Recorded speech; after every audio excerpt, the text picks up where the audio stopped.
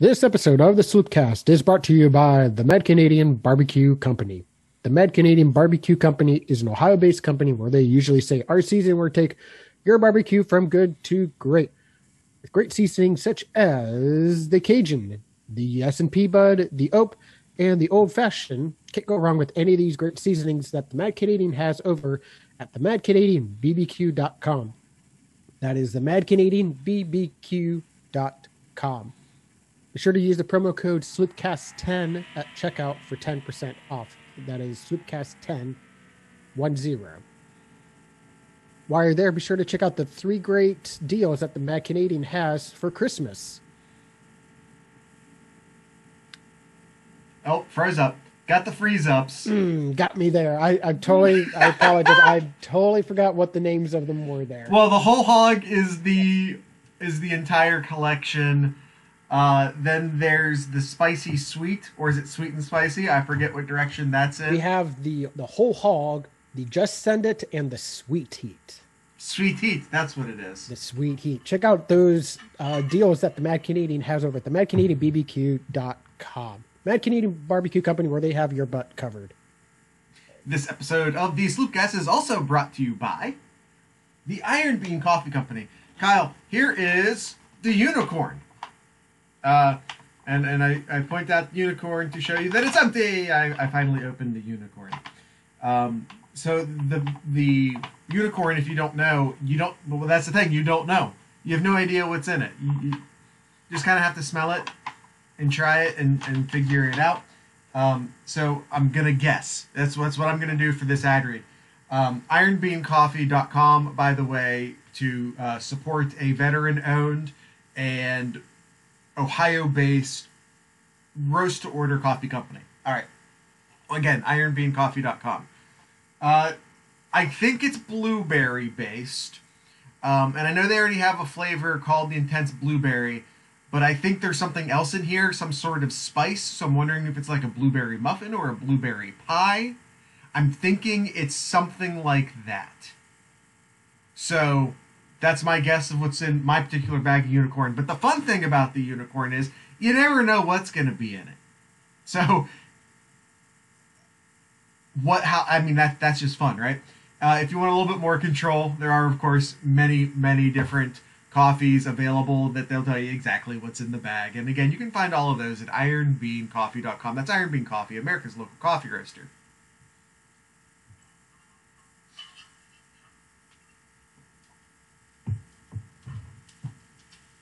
What's up, YouTube? How you guys doing? You guys surviving? I wonder how much of our YouTube audience is in panic mode and how much of our YouTube audience isn't. It was a very interesting game. You know what, Kyle? Let's spend an hour talking about it. Yes, let's do that. Okay, let's rejoin our audio listeners.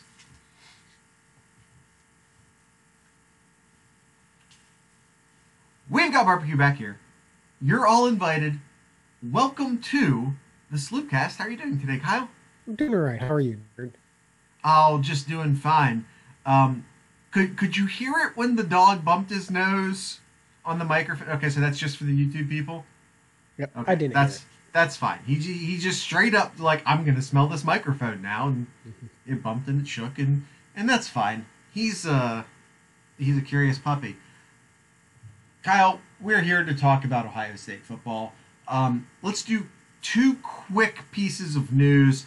Then let's do what everyone came here to do, or at least listen to us do. And let's talk about Ohio State, Indiana. So let's get those 2 quick pieces of news out of, actually 3, because I forgot that because of, our record versus our release schedule. Kyle, Quinn Ewers is a Buckeye. He has committed to Ohio State. Yep. I forgot that we did not talk about that on the last episode real quick. Yeah. Let me just say this real quick about Quinn Ewers. Special. Like special. Like real good. Very. I know that Ohio State has been getting a lot of good quarterbacks lately. I think Quinn Ewers has the opportunity to be the best Ohio State quarterback to ever commit to the Ohio State Buckeyes. Anyone who knows how Justin Fields got here probably notices my word selection, as Justin Fields did not commit to Ohio State. Yep. Currently, Quinn Ewers is the second ranked player according to the composite of 24/7 Sports. Yeah, but their proper ratings have him number 1. Yes, they do. Yeah. And he's a quarterback, so that's always worth an extra point or two in my head. Yes. Sir. Because, as we like to say, quarterbacks win championships. All right, Kyle.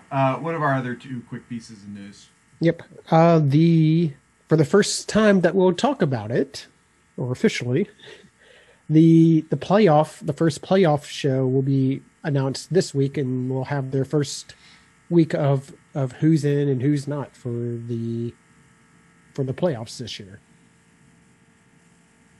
And we also now have a kickoff time and date.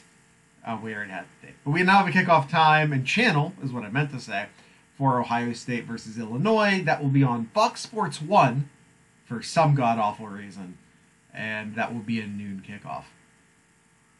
Kyle, one good piece of news about the playoff show starting this week, we can finally start talking about rankings. Yes. Without apologizing for it beforehand. Mm-hmm.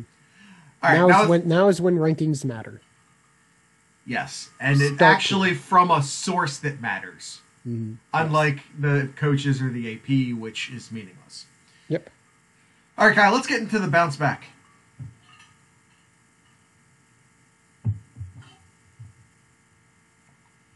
Ohio State defeats Indiana 42-35. Kyle, this was not drastically far off from my final score prediction. I'd like to point that out. It wasn't either for me. I think if it was one less touchdown, about the same there.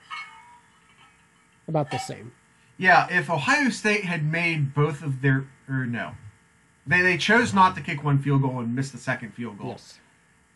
If they had done that, then I would have nailed the Ohio State score perfectly had they kicked that field goal and had they made that field goal. And if like one of Indiana's touchdowns got magically turned into a field goal, then I would have... So I'm a few field goals away from nailing the score prediction. And I don't say that to brag. That's not my intent here, because everyone who follows the Slew Picks closely know I suck at predicting things. I point that out instead, Kyle, to say that this was the game that Kyle and I were attempting to prepare you for. A lot of people have a lot of bad feelings about this Ohio State game, and I'm not here to tell you those bad feelings are wrong. We can look at the stats, and we will, and talk about some things that are drastically wrong. That being said, this was not unexpected. To a degree. Okay. The fact that Ohio State was up 35-7 and then gave up all those points. Okay. How we got to that final score was unexpected. I will give you that. Yes. All right. So let's go ahead and back up here. So first half, Ohio State goes in at halftime 28-7. Probably about reasonable, around the same score that I kind of was feeling for Ohio State at halftime. At halftime, there, yeah. No, I was thinking at halftime, and then Indiana finds their way to score more points in the second half. That's going into the game. That's kind of my mentality. But that first half, let's talk about the first half, though. The first half, Ohio State, very dominant in the first half. Kyle, your video camera has turned off. Oh, no. Let's turn that back on. There we go. All right.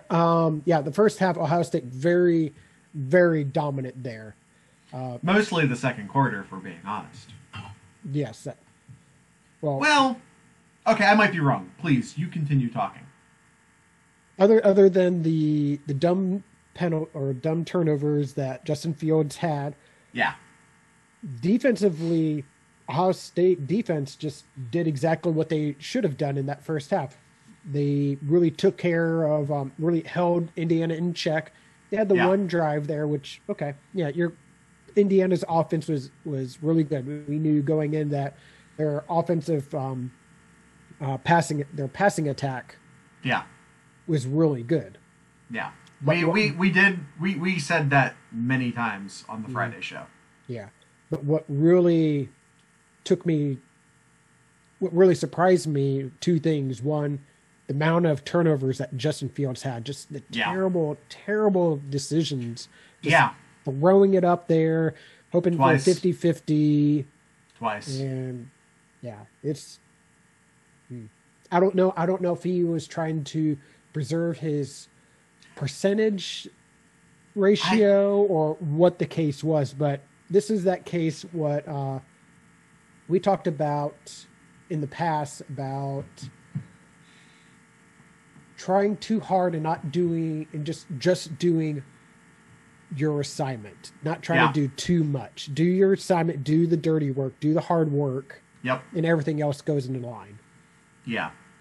I totally. I'm not going to say that Justin Fields was consciously attempting to preserve his lack of incompletions. I'm not saying that was what he was thinking when he threw those passes that he should have just thrown away, and I'm not saying that he thought that before the game. Hey, I have to make sure to keep. But that stuff rolls around in the back of the head. Yep. You hear that noise, it rolls around in the back of your head, and maybe you start to feel a bit invincible.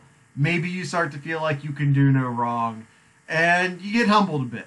And it's what's weird is that Justin Fields made stupid plays, which is just not something we've seen from him ever at Ohio State. Was him making egregiously irresponsible plays. The second two interceptions that was just not very smart. No, absolutely. Especially how we started when we first saw the game started. Indiana got the ball. I think they had one first down, punted it. Ohio State just went 3-4 plays. Two plays. 2 plays and just scores a touchdown, just ease. And we're like, oh man, this is going to be a blowout here. And we had thought that. And then I think it was the next drive, the turnover there. And we're like, oh, all that momentum is slowly dying away. Second quarter comes around. Second quarter comes around. Indiana scores a touchdown, ties it up, and then right after that, it was just boom, boom, boom. Yeah. For Ohio State. And Ohio State was able to, I think on one of them, it was that last touchdown, the fumble recovery going down 95, 96 yards on that final drive of the first half there to pretty much a 14-point swing, which that's probably the game right there if you want to really look at it that way too. That one play right there, that recovering that fumble, and Ohio State going down and score, that's essentially the game right there, the game difference. All right, so you talk about a 14-point swing, and I want to roll that into a thing I prepared, and I wrote this all in the notes. So Kyle, feel free to jump in and take some of these numbers as well. Don't let me just read this entire thing. All right. I basically did something called by the numbers. So here are some numbers to keep in mind from this game. The number 2. 2 missed IU fumbles in the first quarter by the referees. You want to talk about a 14-point swing? A obvious fumble by Indiana that they didn't bother to review. I've seen Big Ten replay officials blow down to the refs to review 5-yard completion plays in the first quarter on first down. I've seen Big Ten official, you have a turnover, a pretty obvious turnover, and you don't at least have the guys come and take a look at it, and then they actually do take a look at the Penix fumble that was a fumble, despite the fact they called it an incomplete pass. Everyone, The Mike Pereira came on and said it. Both Joel Klatt and Gus Johnson said, oh yeah, he lost control of that before his hand went forward. He lost control of that before his hand went forward. And then the Big Ten official had the nerve to get back on the mic and say that the original call was confirmed. I would almost not be mad and almost not have brought this up. A, if they had looked at the other play, and B, had simply said, not enough evidence. I wouldn't have liked it. I would have accepted that. You want to say it's confirmed? Oh, no. There is nothing confirmed about that. No. All right. Number 3 is another number to keep in mind. 3 interceptions by Justin Fields. Kyle, this was Justin Fields, agree or disagree? This was Justin Fields' worst day as a Buckeye. Yeah, I would definitely think so, yeah. I don't think he had a game where he had more than 2 in a game. Definitely the first time he's had more than 1 interception in a game, I believe. Kyle, he had college career 3 interceptions before this game, total. He matched his career total in this game. Now, I point all of this out. I say that Justin Fields had a terrible game. He said so himself in the post-game press conference that he had a terrible game. Anyone watching knows that Justin Fields just had the absolute worst game of his college career. That being said, he threw 60% completion percentage, 300 yards, 10 yards per attempt, 2 touchdowns. Oh, by the way, he also ran for an additional 78 with a touchdown. And this is his worst game ever as an Ohio State Buckeye. So against the Clemson game, he did have 2 interceptions as well. I thought there was just the 1, but no, it was 2 interceptions that he had there. Yeah, we all remember the last one. Mm-hmm. Yeah, unfortunately. But that rating, that quarterback rating there was 122, which I think is the lowest that he's ever had. Because if you look at... Whose quarterback rating are you looking at? I'm just looking here just quickly on ESPN's here.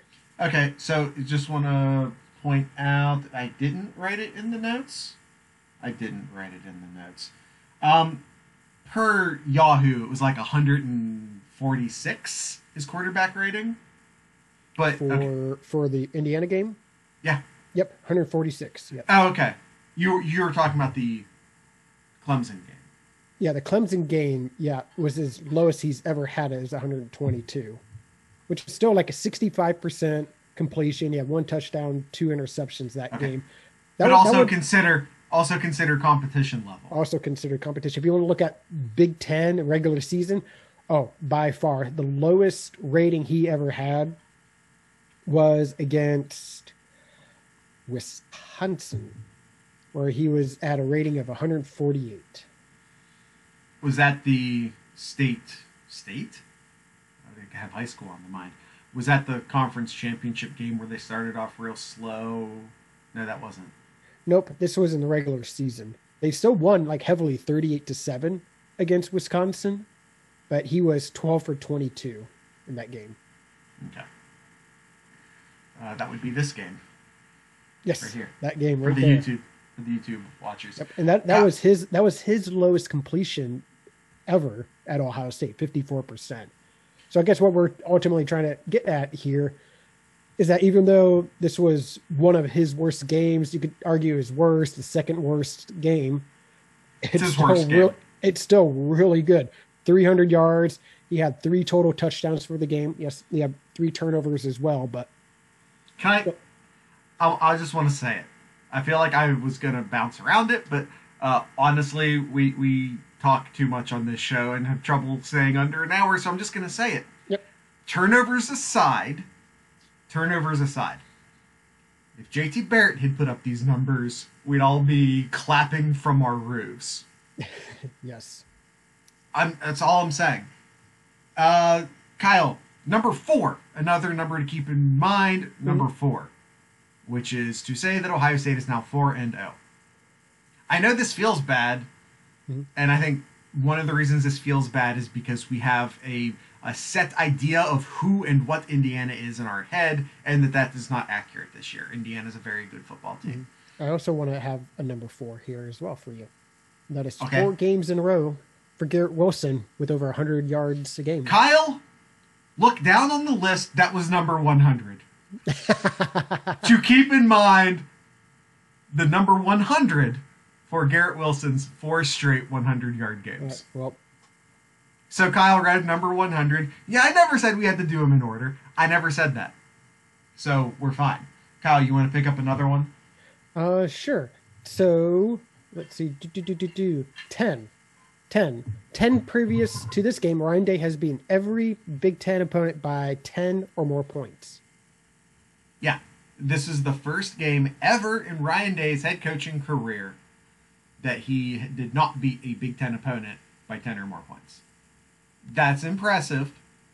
That's incredibly impressive. So Ohio State always does this. Ohio State always does this is the thing I was hearing and seeing on Twitter. And no, they don't. Yeah. No, they don't. Mm-hmm. 28. 28, Jared. Yes. Probably one of the numbers that everybody knows are here. 28, which is the amount of points Ohio State was up in the third quarter. I'm going to spend, and I'm going to do this because I feel like the general feeling of Buckeye Nation on Saturday and probably extending into Sunday and Monday is frustration, is anger, is despair, is other words in that general area about how this game went. Mm-hmm. And this is me saying you're right. I'm going to spend a lot of time on this show telling you why you shouldn't feel that way, why you should feel good, why you should feel this, why you should feel that. I had to include this number here to tell you that you are right. Because while this final score is similar to my prediction, how we got there is upsetting. So I expected Indiana to score this many points. I didn't expect Indiana to score this many points on almost exclusively big plays and on what felt like 4 straight drives. I'm not sure about that. But it just felt like there was a moment, because of Sean Wade's pick 6. That interrupted that streak. But this felt like a game. It felt like in the second half that Indiana offensively could do no wrong and Ohio State defensively could do no right. And that's the lasting impression you get from the game, and that feels terrible. And I'm here to tell you that feeling's not wrong. I'm going to try and make you feel better about that feeling, but I am not going to tell you that feeling is wrong. You're absolutely valid to feel that way because of how we got to that final score. Mm-hmm. Kyle, the number 7. Ohio State is down, and this is me defending the passing game, or the defensive passing game. Ohio State is down 7 defensive backs from last year. 7. We all talk about Fuller, Arnett, and Jeffrey Okudah. We all know how talented they were. We all know they're in the NFL now. Mm-hmm. Ohio State lost not 3, 7 defensive backs off of last year's team. They also lost 2 safeties who got themselves kicked off the team for being stupid and beyond stupid. But we don't talk about them, and for the same reason I kind of don't want to talk about them right now, because they did allegedly, they did some awful things, and they're no longer on the team. But from a pure football perspective, that's still 2 more defensive backs you were down at Ohio State. Mm-hmm. Brandon White transferred to Rutgers. That's another safety who could have potentially contributed, and he's not. He's playing for Rutgers. And then, of course, Cam Brown goes out for the season with an Achilles injury. Was that the first or the second game, Kyle? One of the 2. Yeah, it's okay if you don't know. So that's 7. That is 7 defensive backs. Yeah. Ohio State is down from last year. I don't care how much you want to say, well, Ohio State doesn't rebuild, Ohio State reloads. And I get that. But 7 defensive backs. Mm-hmm. That's this. And of course, we didn't know about Cam Brown during the offseason, but we all should have seen this coming during the offseason. We all should have seen this coming. Kyle, you want to pick out a number? 169. Nice. Master Teague rushed for 169 yards. He ran for 6.5 yards a pop against Indiana. Now, Jared. Yeah. We got a lot of people who just are not fans of Master Teague this year, which, okay, I can understand. The first couple of games you can look at and you're like, oh, he's not getting the kind of rushes we're used to seeing from Ohio State running backs and blah, blah, blah. All right. Ready to throw some numbers at you, Jared. Okay. Ready to throw some numbers. Master Teague, sophomore, versus J.K. Dobbins, a sophomore. Kyle, I really have to go address something super duper quick. You do this, I'll be right back, okay? All right, sounds good. All right, Master Teague, first 4 games of the year, has 73 rushes, 380 yards, averaging over 5 yards a carry. All right, over 5 yards a carry there. J.K. Dobbins, his sophomore year, through the first 4 games of the year, he rushed for only 323 yards and did it about 5 yards a pop as well. All I'm saying here is that Master Teague is definitely not on the same level as J.K. Dobbins, especially his last year, his 3rd year there. But if you're comparing sophomore to sophomore year, Master Teague is technically having a better season than J.K. Dobbins did his sophomore year. Master Teague has 6 touchdowns in the first 4 games. J.K. Dobbins, his sophomore year, through 4 games, 2. He only had 2. Have we addressed that Mike Weber was getting a higher dosage of the share of the carries than probably Sermon has got so far? Yeah, that too. Yeah, I think that's still, probably like, worth noting.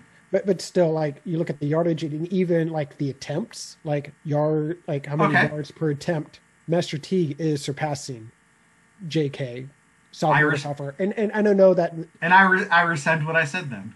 And I know that JK's worst year out of the 3 was his sophomore year. But if you're comparing second year to second year, technically Master Teague is having a better year so far.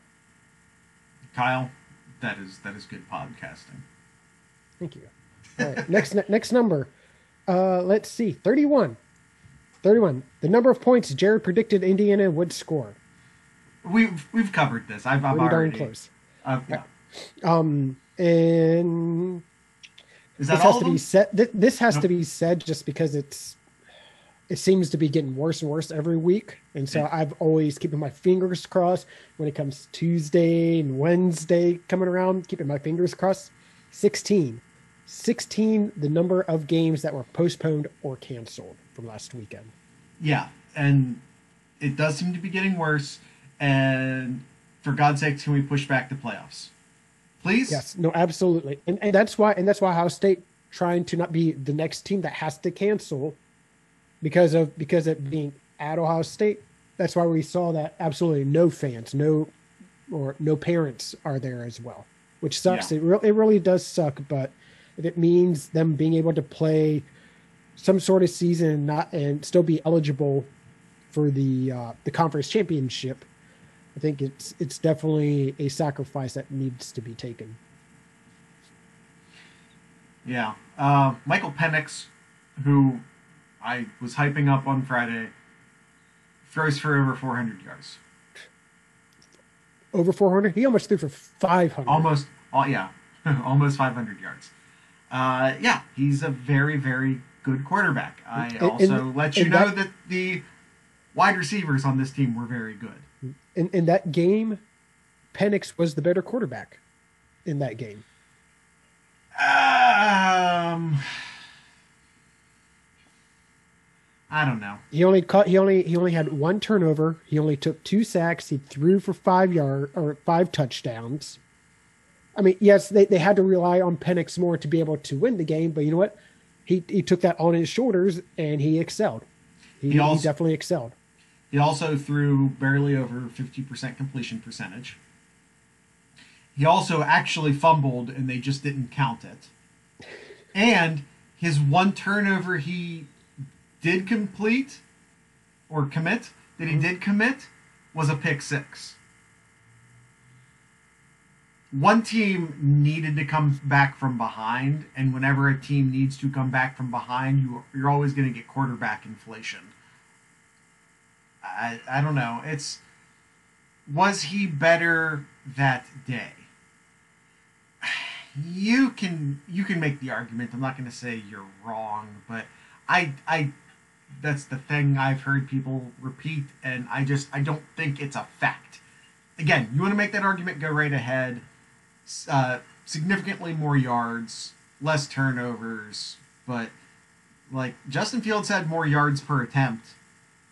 So we can look at nearly 500 yards, but we also need to acknowledge that he threw the ball 51 times.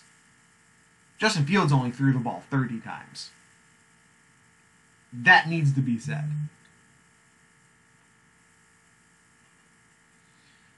Let's see. We have talked about Master Teague. We have... Kyle, did we cover number 8 on our list? We did not, which is one thing I was just wanting to talk about. 8. Yes, please do. Indiana's longest run of the day was 8 yards, which is 9 more than they had total for the day. I will just say this. Ohio State's defensive line, yeah, superb. They did a really good job. Against the run. Against the run. Now, they only had 2 sacks, but to be fair, too, Penix has been... And I watched some of the game again a little bit. Penix got rid of the ball pretty quick. It was hard for the defensive line to get at Penix for most of the game there. And that goes back to the defensive backs giving way too much cushion or just not playing well at all.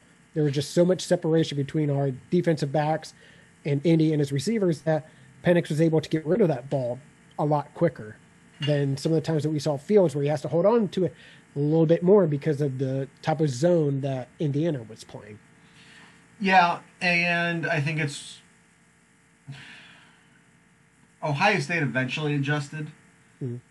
But with the defensive tackles, especially the interior right there, that defensive tackles of Togiai. Man, Togiai just had a... Haskell, Garrett, Togiai had a great game.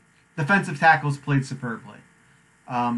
We aren't getting production. Like, of course, Chase Young was something else. Absolutely something else. But Ohio State's not getting the production out of their defensive ends that they're used to. I think Cooper had a good play or two, as did Zach Harrison, but they aren't getting... I think we needed, or wanted anyway, Zach Harrison to sort of, again, not be Chase Young as a junior, but maybe be Chase Young as a sophomore. And we aren't getting that. And Ohio State's not getting the production out of their defensive ends that they normally count on, because they do put their defensive backs on islands. It's a thing Ohio State's done for a very long time. One of the reasons why they used to get away with it a lot was because of the pressure they would get from their defensive ends. And that's not happening right now. Yeah. All right, I think that's all the numbers. Did we get all of the numbers? Yeah, I think that's about it. And I think it's time to hear from our sponsors here, Jared. That's a good call. All right. What do we got over at the Iron Bean Coffee Company today? I told you a little bit about the unicorn. So I'm going to talk about why you should, out of all the places that make coffee, that roast coffee, why you should turn to Iron Bean Coffee. Kyle, the Iron Bean Coffee Company is a world-class, hand-roasted, micro-batch, fresh roasted to order coffee company. They do not roast the beans until you buy them, which is amazing. It's really great. You are supporting a Ohio-based company. They are out of Perrysburg, which is near Toledo. It is a company that is veteran-owned and whose beans are organic and fair trade certified. Coffee beans come from impoverished places a lot of the times, and a lot of the times the farmers and the people working it's not always good. With Iron Bean Coffee Company, you know you're getting high quality beans that were farmed in a way that won't make you feel bad. Some of their more popular coffees do come available in K-Cup. And if you have a coffee snob in your life, but maybe you aren't quite as coffee snobbish and you don't know what they like or what's good, or, well, you can always just get them a gift card. Or you can get them a sampler pack where you can get 6 small things of coffee. So either one of those, I think, would be great for the coffee lover in your life. Again, you got a gift card, or you can do the sampler pack. Or, since you get free shipping over $50, you could do both. Go ahead and toss that out there. You could do both. And if you do find that one coffee you love, or if they find that one coffee they love, you can save money with a subscription service. And you can find all of that at ironbeancoffee.com. That's Iron Bean Coffee, America's local coffee roaster. This episode of the Sloopcast also brought to you by the Mad Canadian Barbecue Company. Mentioned some of the box sets that the Mad Canadian has. So let me go over them with you here. He has 3 box sets for your holiday spending.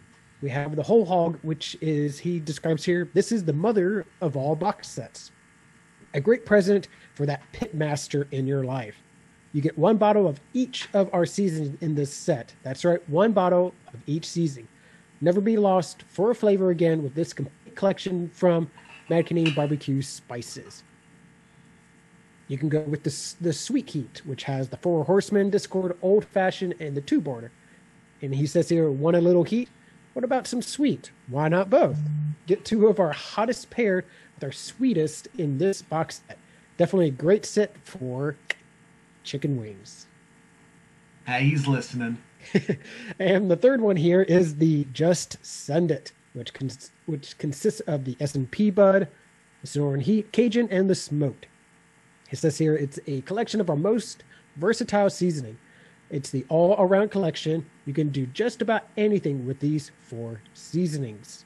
Be sure to check those out at themadcanadianbbq.com. And while you're there, save even more with the promo code SloopCast10, SloopCast10 at checkout for 10% off. Mad Canadian Barbecue Company, where they have your butt covered for Christmas. There you go.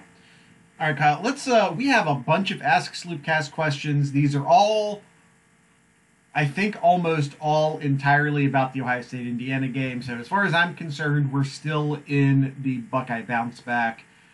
Some of these we may have covered already. Some of them we may not have, but let's work our way through them. All right, first one here. Our geographically challenged friend, who joined the Discord. Yes. We guilted him into it. Yes. And I think he likes it over here. He does. Michigan Bucknut says, is the problem with the DB's technique or scheme? Yeah. That's a very good question. And I think we got a similar question from Country Buckeye. She asks, so poor performance in more than one area. What's to blame? Nerves, poor preparation, coaching. Is Indiana that good? Similar question. Essentially, the question here is why? We aren't used to a complete position group at Ohio State failing. And I sort of went over this when I talked about the fact that Ohio State is down 7 defensive backs from last year. You weren't preparing. You were preparing to lose Akuta. You were preparing to lose Fuller. You were preparing to lose Arnett. Those guys were leaving. You knew that at the beginning of last season. You had time to prepare for that. But you didn't know you were going to lose 3 safeties. 2 of whom to criminal charges. A third went to Rutgers. And then Cam Brown, you thought all offseason you were going to have. until he ruptures his Achilles. I think, by the way, it might not be a rupture. I don't know the actual detail of his Achilles. But he hurts his Achilles. So, yeah, you're hurting for depth, you're hurting for talent, and you have a lot of people in there, especially once you start bringing in your nickel corners and your dime corners, who just aren't ready yet. Who aren't ready yet from an experience standpoint, from a developmental standpoint. So, when Michigan Bucknut asks us, is it technique or scheme? It's kind of both. Yeah, I was thinking kind of both. I think a lot of Because, it, probably more so with the technique, and there's a couple of plays that really stick out in my mind. The one especially when they really covered it right on the spot, when it was I don't think it was a touchdown, maybe it was. Pretty much you had two receivers were pretty much running almost fly routes, and then you had the outside corner covering out, and then you had the safety coming down, but then it was for some reason covering the outside receiver, and then the inside receiver just did a fly straight up, and no one was covering him. yeah, that I think was a touchdown, and I'm going to say that I don't like calling out players, but Marcus Hooker's playing very, very poorly. Mm-hmm. And another person too, if you want to start throwing names out there, Jared, it's Sevyn Banks. Okay, so Sevyn Banks, I think, gives up the first big play by Indiana. And let me say that he bid on a double move. But I still think someone should have been over top. I don't know if someone was supposed to be over top or not. Yeah, there were so many mistakes, just so many miscues there too. Like there was another one where it looked like they were playing man to man, but I don't know if it was Banks or a different corner. They seemed like they were playing. He was playing zone, but was playing a quarter zone, like up front, and the receiver just kind of went right by and was like, "No one's here," and just wide open. Kyle, that was a linebacker. So if you want to ask yourself, was he supposed to be man-to-man, or was he supposed to have the flat zone? Yeah. Probably was supposed to have the flat zone, because I don't think you're asking your linebacker to cover one-on-one man-to-man on the outside like that. Now, if they are, scheme issue. Yeah. But I don't think that they were. So he releases the wide receiver, assuming that someone is supposed to get him deep, but no one was there deep. Yep. So I think it's a little bit of both. I definitely think there is, and it goes back to what we've said before too. Is just the preparation, the practice time to prepare for this. We're still. This is their fourth game, and I understand they're halfway through their season right now. And we have to, at this point now, we're 4 games in now. This stuff has to be cleaned up now. It has to be cleaned up. I don't know that it can be. And that's the question. Will it be or will it not be? Because we can talk about scheme and technique and talent and all of those things. But ultimately, you want to say, well, get so-and-so out of there. I don't know who you're putting in to replace him. Yep. And, there's some really talented young safeties that came onto the team, but they're talented, but they're young. And an abbreviated, so you have to start talking about the fact that this is 2020, and they had a very abbreviated, stinted, interrupted offseason. You lose 7 defensive backs, and then add 2020 on top of it. And then, by the way, you also have a new secondary coach, and I get that this is not Kerry Combs' first rodeo at Ohio State, but it's a new secondary coach. So you have a new secondary coach, you're missing 7 defensive backs, and then 2020. We should not be surprised that Ohio State is having issues in the secondary. The good news I have for you is that Ohio State is capable of scoring with anyone in the country in case you get into a shootout. And no one's playing good pass defense right now. Everyone's getting lit up. Bama's been lit up through the air. Clemson's been eaten up through the air. Florida's been eaten up through the air. Everyone's getting eaten up through the air this year because 2020 happened to everyone.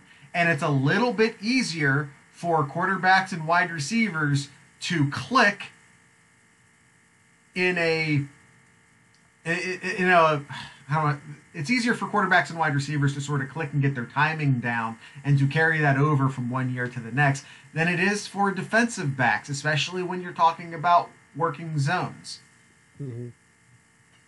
That being said, it's still schematic because at some point you need to admit that you can't do what you want to do and start focusing on what you can do. And I think Ohio State's at that point because I don't think from a talent or developmental or technique standpoint that things are going to get significantly better this year. So you have to adjust the scheme. Mm-hmm.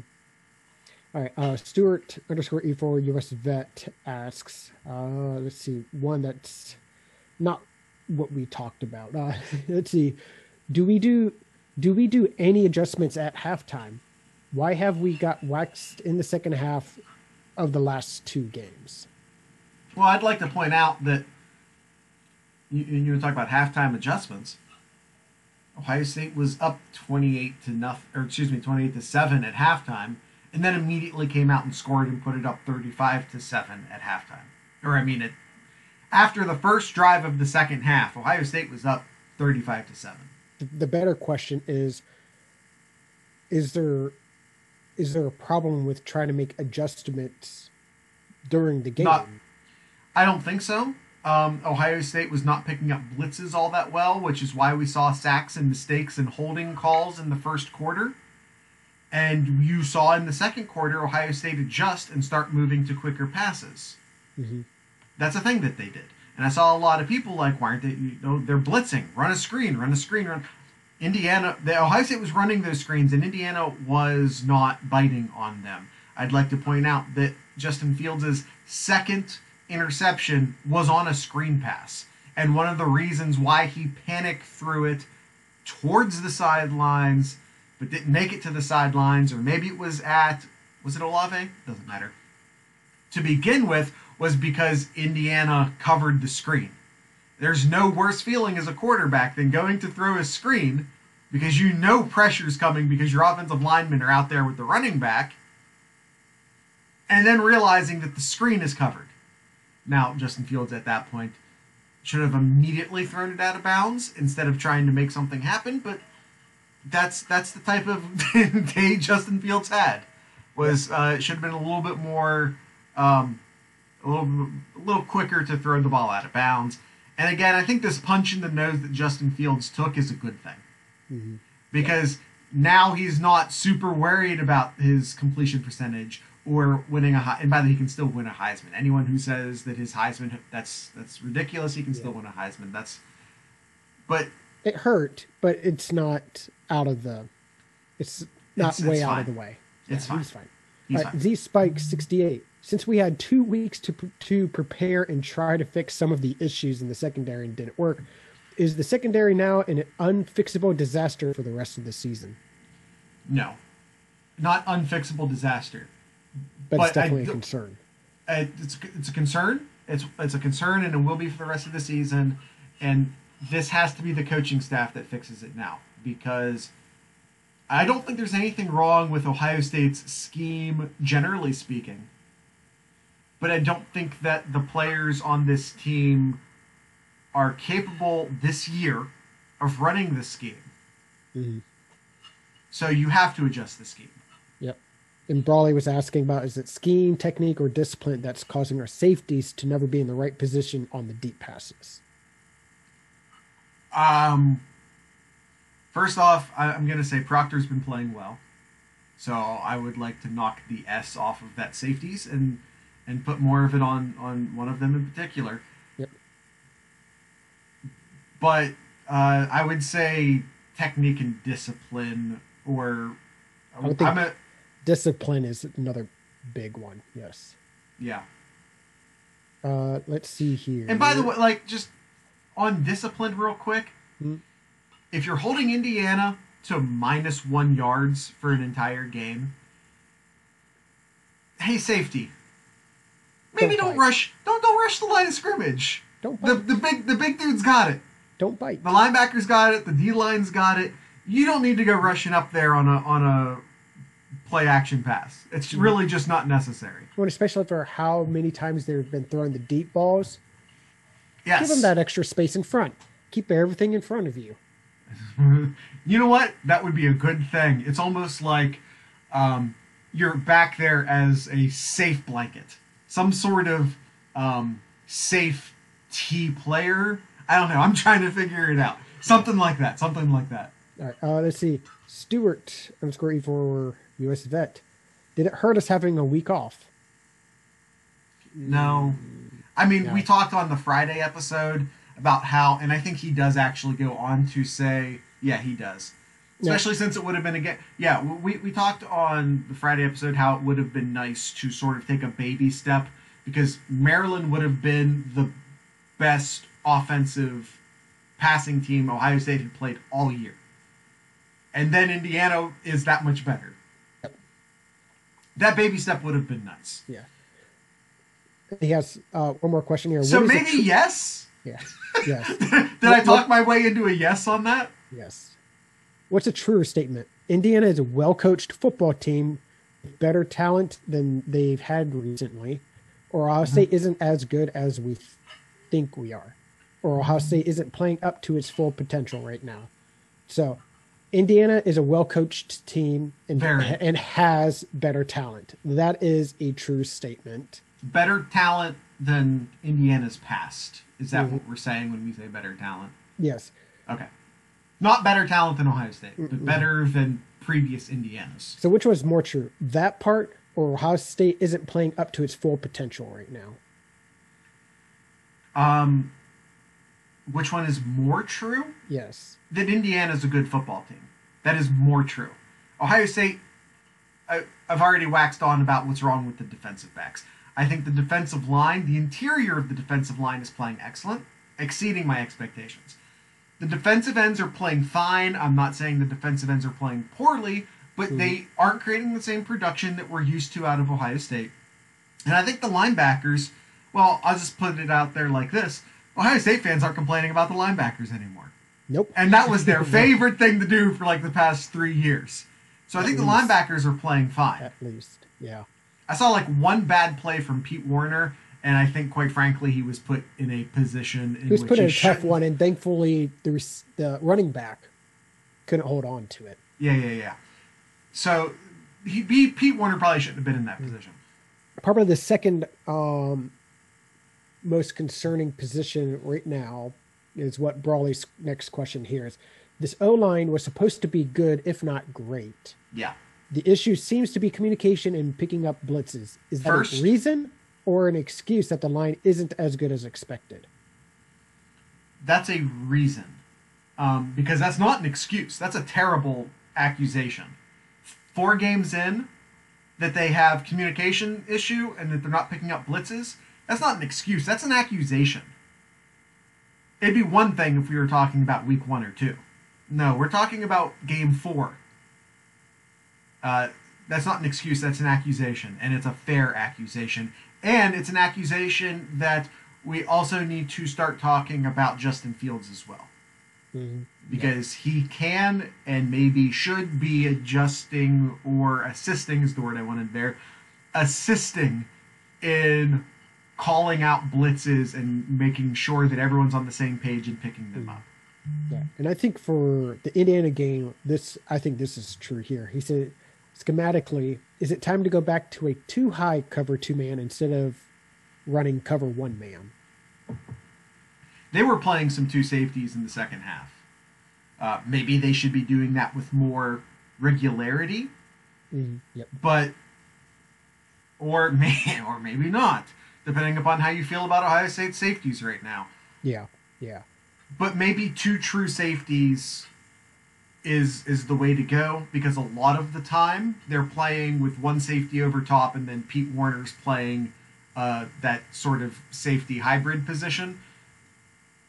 But maybe 2 true safeties is a necessity. But I want to point out that both Proctor and Hooker were on the field during much of the second half. They were in too deep safety. Well, I don't necessarily want to say they were I don't have the all-22 to say that they were in too deep safety the entire second half, but they did have both of those players out there for the second half.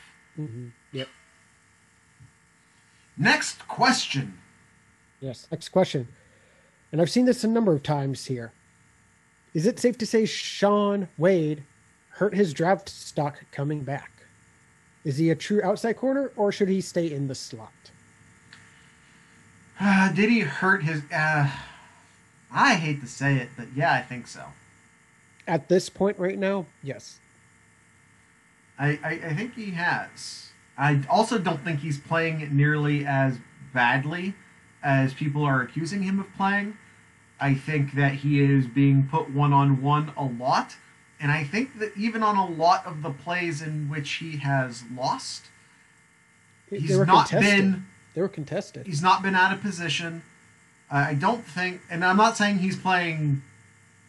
Well, and the one that was a I was touchdown, about to say the one that was a touchdown, that was an offensive pass interference. You could clearly see the receiver, just like you saw it in Kyle. Friday night's game here. You can see the wide receiver extending his arm out, creating space. That, by definition, is offensive pass interference. Yeah, so is sending your tight end blocking 10 yards down the field on a passing play. Yeah. But let's not even crack that can open, because we're already an hour in, and if you want to get me started on Indiana... But people kept calling them pick plays. They weren't pick plays. They weren't even trying to disguise the offensive pass interference. The tight end was running down the field and blocking dudes. Yeah. All right. Okay. Let's see here. Let's talk some good things here. Garrett Wilson. Will Garrett Wilson surpass Chris Carter's record of consecutive 100-yard games? Garrett Wilson is now 4. Chris Carter's is 5. Will he surpass? So that saying that he needs 100-yard games against Illinois and Sparty. I think he has a good shot at that. I think based on the talent level, so the talent levels of Illinois, and by the way, they're low, just so we're clear. Well, the talent levels of Illinois and Michigan State help or hurt in this. Probably depends upon if he gets those early yards or not. Yeah, and we saw too, the amount of passes that are going towards other receivers. There's a very good chance, yes, because you look at Indiana game here. Of the 18 completions, 3. Only 3 were completed to outside of Wilson and Olave. For how many catches in total? Olave had 8 catches. Wilson had 7. Sermon 1, Juice Williams 1, and JSN 1. What was Austin's question about 14 receptions not to Olave or Wilson? You don't have to look it up. I think it was something like that. Not even close. Yeah. You could have subtracted 10 off that number. All right. Going along with that here, have Olave and Wilson cemented themselves as one of the best receiver duos in OSU history? Almost there. Almost. Cemented? No. Not cemented. In the conversation, absolutely. Yes. The debate can be made. The way that they're going, if they continue this rate, yeah, you could probably start leveling off that cement. Well, and part of the issue I think we have to consider is comparing cross-generation statistics, because passing is just a different thing than it was 10 years ago, let alone 20 years ago, let alone 30 years ago. So it's hard to compare apples to apples when, even though you're like, oh, receiving yards to receiving yards, but the eras are just so different. But they're in the conversation, absolutely. Cemented, no. Dinger, have you ever seen that many pick plays in one game? Yes. I told you not to get me started. I'm going to say yes. Damn it, Dinger. I'm going to say yes, because Ohio State has done that many times in the past. So, yes. Listen. Legally. There is a difference between running 2 guys on a crossing pattern and if something happens, versus Sending your tight end downfield to block. Now, has Ohio State in the past run a lot of mesh concepts and a lot of bunch concepts in Everyone order should to be shaking their head? Yes. I haven't got to the butt yet. In order to create rubs, in order to create screens that naturally happen because the players are all cramped together. Yeah. That was a big thing of Urban Meyer's offense, and they still do it now. Maybe not to the same extent, but it was a huge thing in Urban Meyer's offense. But there's a difference between creating chaos with your play design versus cheating. Knowingly, willingly, by design, cheating. God damn it, Dinger, I told you not to get me started. All right.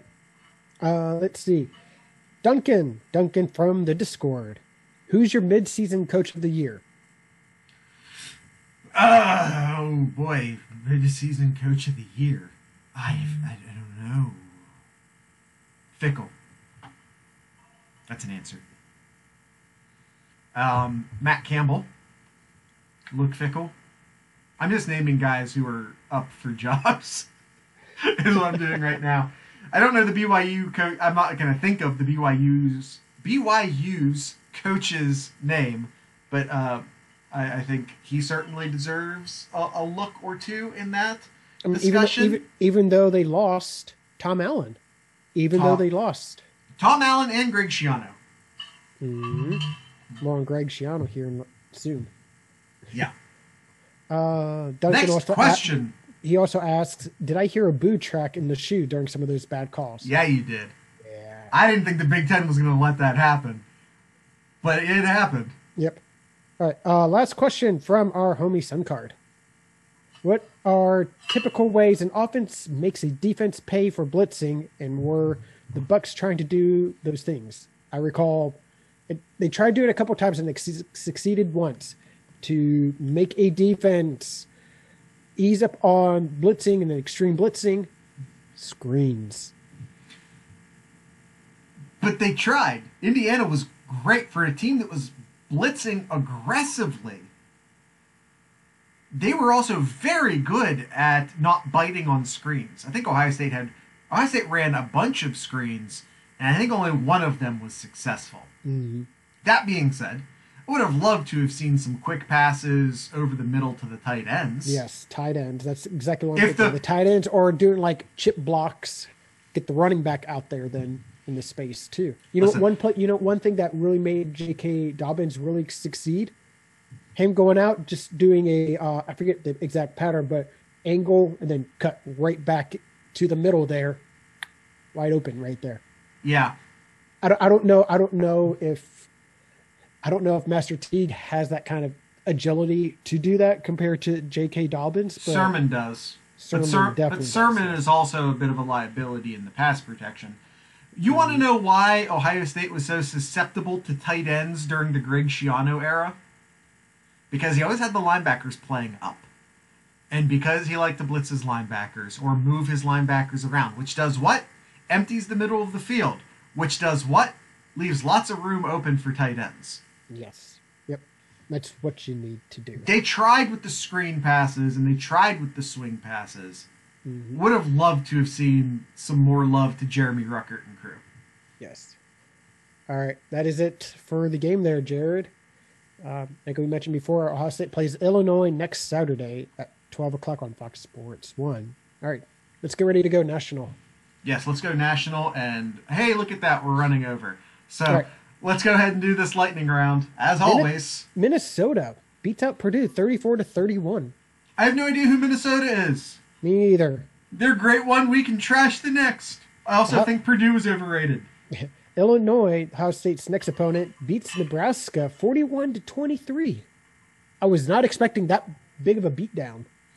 Illinois getting better, question mark? Maybe.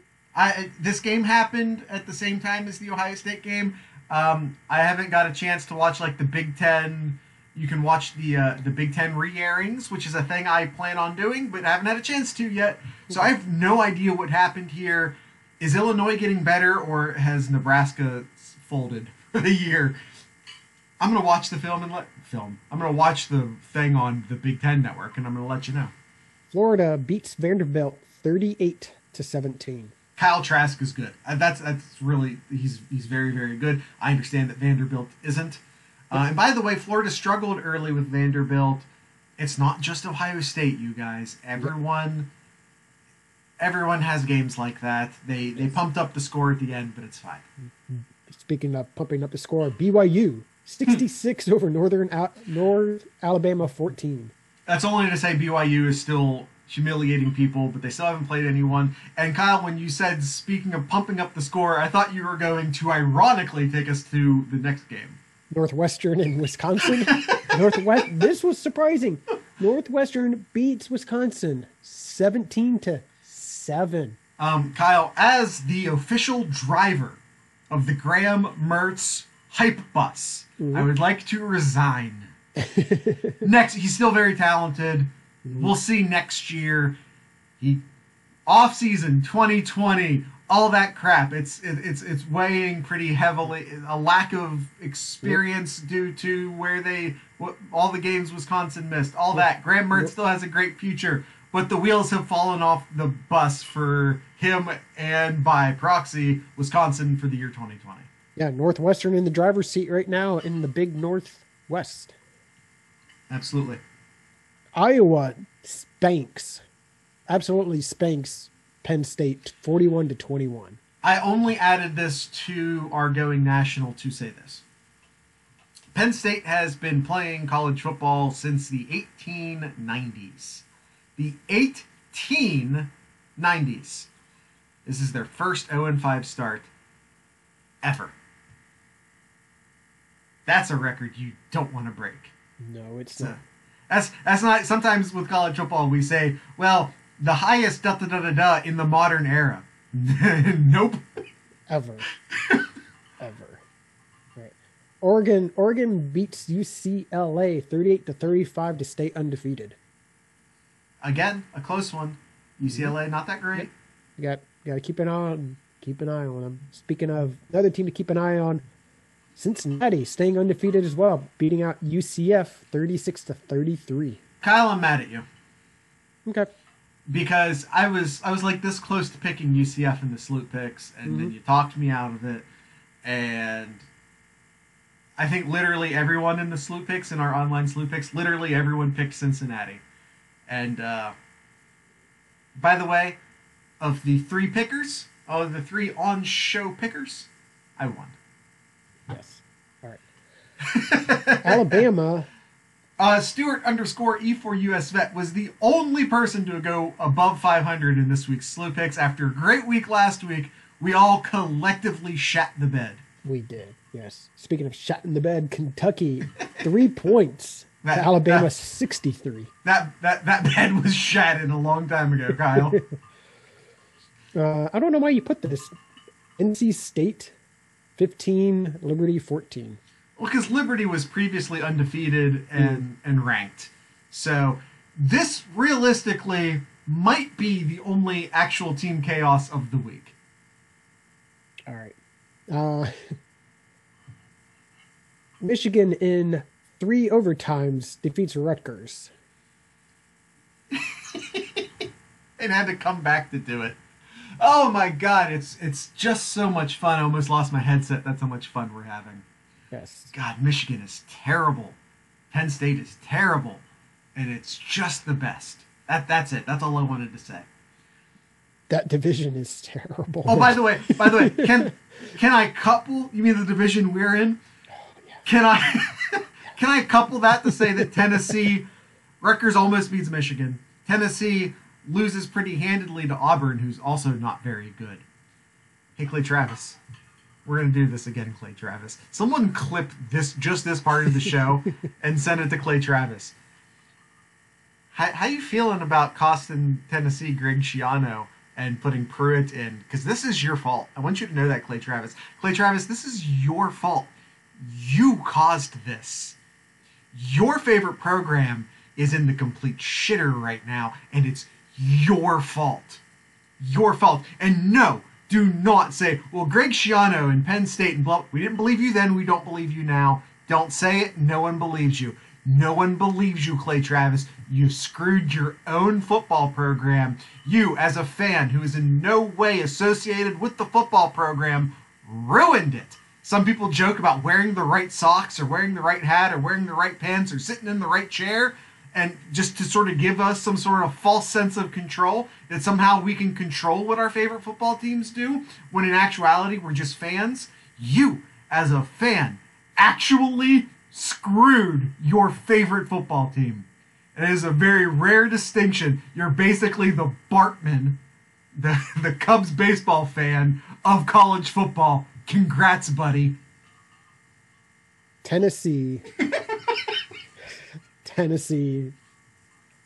one of the most laughing stock programs in the Power 5 conferences. Michigan, Penn State, Texas. I can keep going, Kyle. It's a real. At least most of those have winning records most of the time. But Michigan and Penn State and Texas. When's the last time Tennessee won their conference? When's the last time? Let me call Peyton Manning real quick. See if he. T. Martin. Peyton Manning. People, revisionist history. Peyton Manning did not win the SEC. Did he win the SEC? But he didn't win the national title. Tennessee won the national title the year after Peyton Manning with quarterback T. Martin. I was 11. Why do I know these things? I don't know. It's just what a joke of a football program that is. I was just looking to see like when the last time they won a conference, and I just do not care anymore. I just do not care. Last time they won the division, your scroll finger got tired. It did, yes. The last time they won their division was in 2007. And I guarantee you they didn't win it that year. Yeah. Guarantee you they didn't. All right, moving on. They did not. Oklahoma beats Oklahoma State 41-13. So every single team in the Big 12 now has at least 2 losses. Big 12 we joked a long time ago about how the Big 12 was out of contention. They were out of the playoffs, eliminated. Now they really, really are. Like, mathematically. That's it. That's all I wanted to say about that. And I'm sorry I dropped my phone on the desk. And last one here, Georgia beats Mississippi State 31-24. Kyle, they finally put in JT Daniels, the former 5-star recruit transfer from USC. Finally. They played the walk-on, whose name is a hat. They finally... I think that's funny. They finally put in the former 5-star recruit. And guess what? He walks into a game in which Georgia was losing, lights things on fire, and then Georgia wins. Kyle, my question to you is this. Why does Kirby Smart hate 5-star quarterbacks? I have no idea. No idea. First Justin Fields, now JT Daniels? Why does he refuse to play 5-star quarterbacks? I don't know. Stenson Bennett. I pray to God, Stenson Bennett.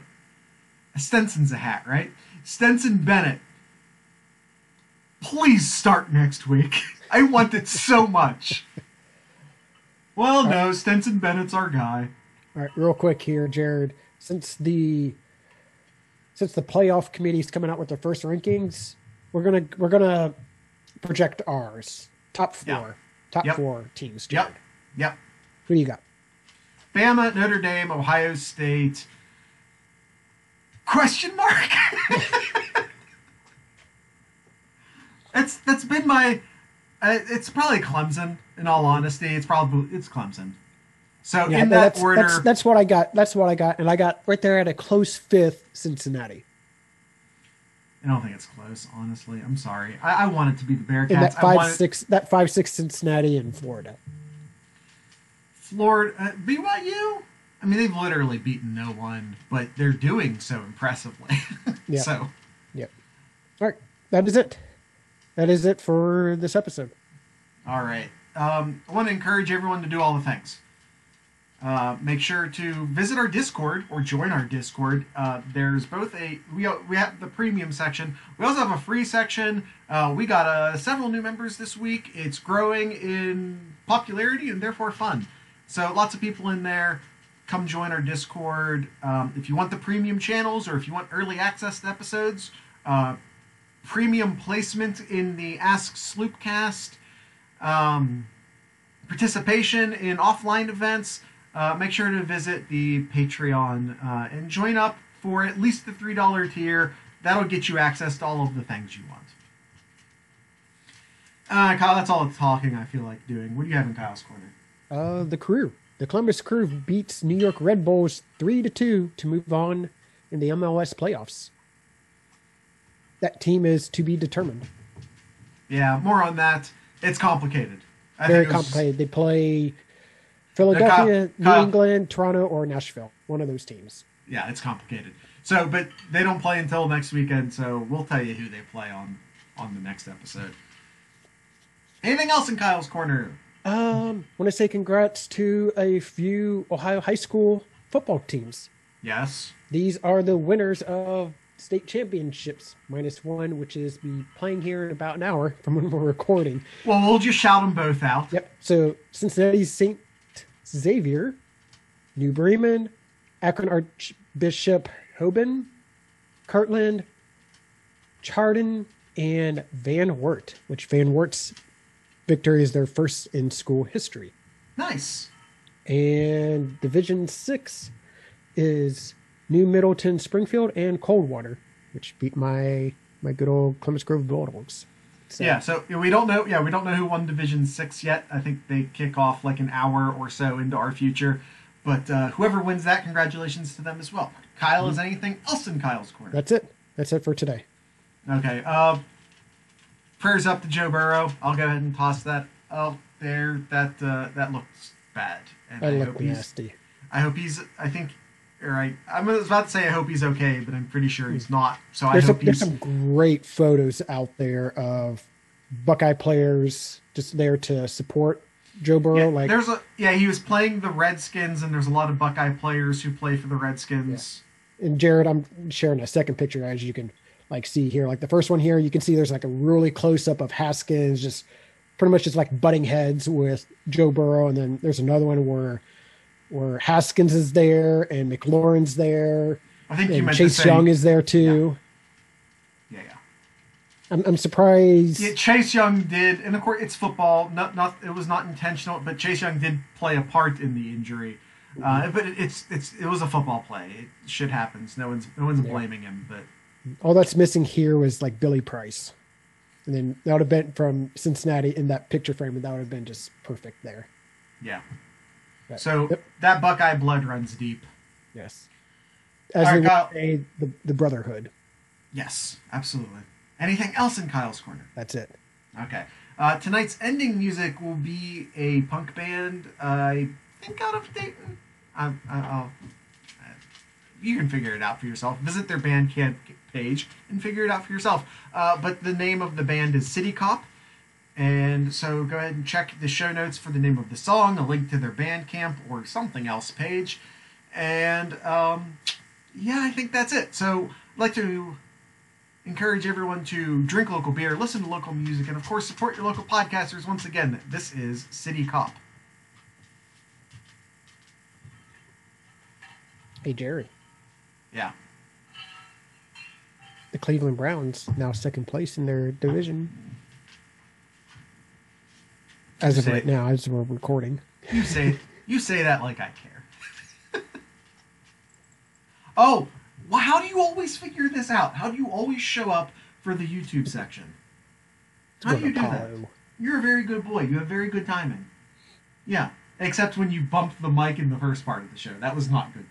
No, you're still good. It's still good. Don't look sad because I said you weren't. Say hi to the camera. Sniff the microphone. It smells the same as it smelled last time, buddy. I promise. All right, let's rejoin our audio listeners. I'll do the ad read with Apollo on my lap. I do not care. All right. Once again, I'd like to thank City Cop for ending today's show. And of course, I'd like to thank the Iron Bean Coffee Company for sponsoring today's show. Kyle, I told you why you should buy from the Iron Bean Coffee Company in the second ad read. In the first ad read, I told you all about the Unicorn, which is their fun R&D random bag of coffee. Let's talk about some of their not flavored coffees now. Let's talk about some of their other ones. First off, there is the Fierce. The Fierce is a dark roast that is highly caffeinated. So if you're someone who likes to get a buzz going in the morning, I'm going to direct you to the Fierce.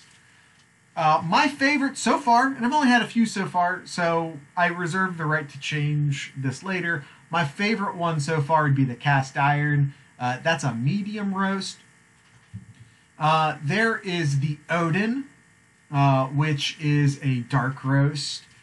And there's a trio, actually, of Nordic-inspired named coffees.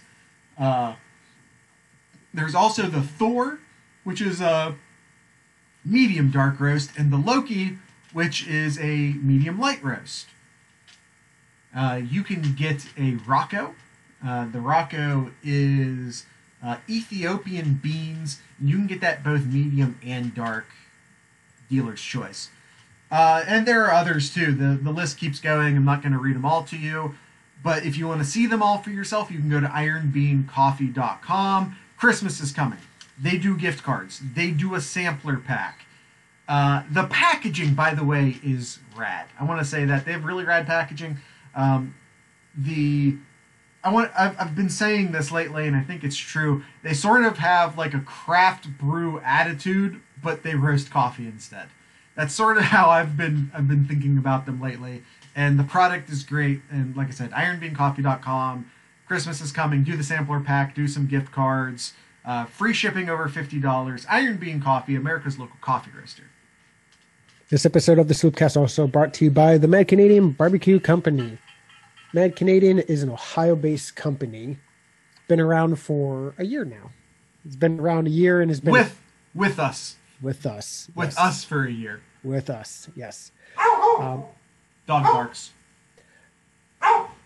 Just power through it. We're almost we're there. We're going to power through this. Just power through it. Let's go through his rib section. Rib rubs. He has here the old fashioned. It's an interesting spice. It mimicked off of the classic drink. It has a sweet bourbon with a right kick of bitter. Or you can go with the Discord. It's let's see here. It says here it's our way of the Four Horsemen. It's a very spicy seasoning. Has another blend that's fantastic. Like I said, it's similar, but with a sweeter base to it. You can go with Coffee and Q, one of Jared's favorite there. It's a blend of coffee and barbecue seasoning. The coffee is the Cast Iron, by the way. Yes, that offers just the right amount of coffee flavor and barbecue flavor that will add that something extra to your food. Or you can go with the Tube Border.